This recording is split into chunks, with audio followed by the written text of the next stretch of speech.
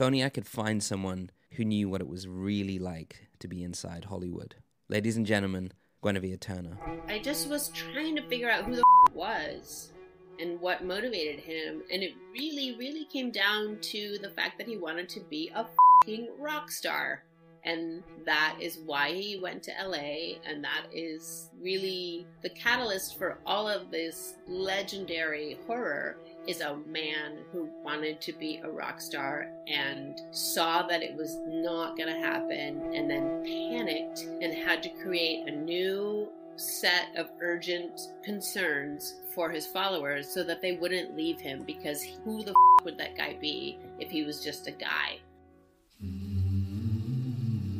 From Frequency Machine, this is Passport. Your ticket to everywhere. Passport is available on Apple and everywhere you get your podcasts.